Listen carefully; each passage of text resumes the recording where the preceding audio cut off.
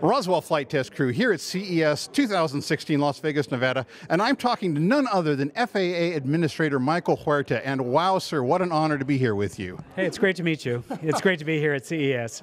Wow, well, thank you, thank you. Now, I have a few questions for you about the whole drone registration process, which we're in the midst of right now.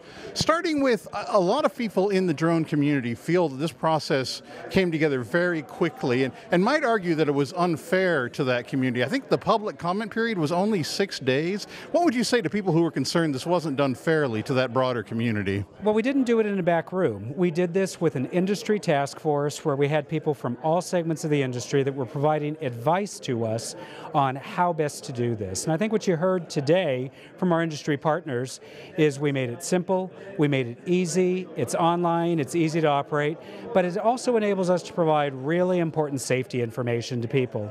And so we've got over 181,000 registrants, and I think that it's actually done pretty well in a very short period of time. What about the privacy of registration? I know there's a lot of concern that people are going to be able to look up identify people online, get their home address, even teenagers. What would you say about those privacy concerns in the registry?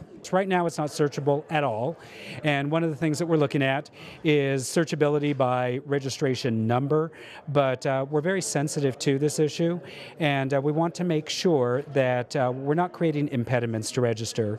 If people are concerned about privacy, that was a big point of discussion with the task force, and that's something that we're going to continue to talk about.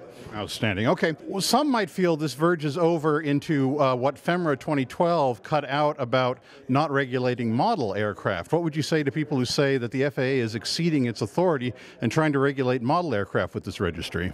No, the law is quite clear that all aircraft need to be registered, and in fact AMA even encourages its members through community-based organizations to register in some way.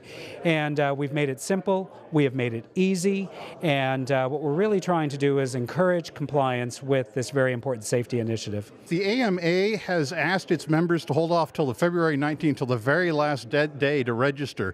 Do you have any idea why they've done that, or what do you think it means for the registration process? Well, we certainly encourage them to register before then, but we'll be ready with appropriate capacity in the registry to handle them on the 19th. And so we'd like to see them before then. If we see them on the 19th, that's great.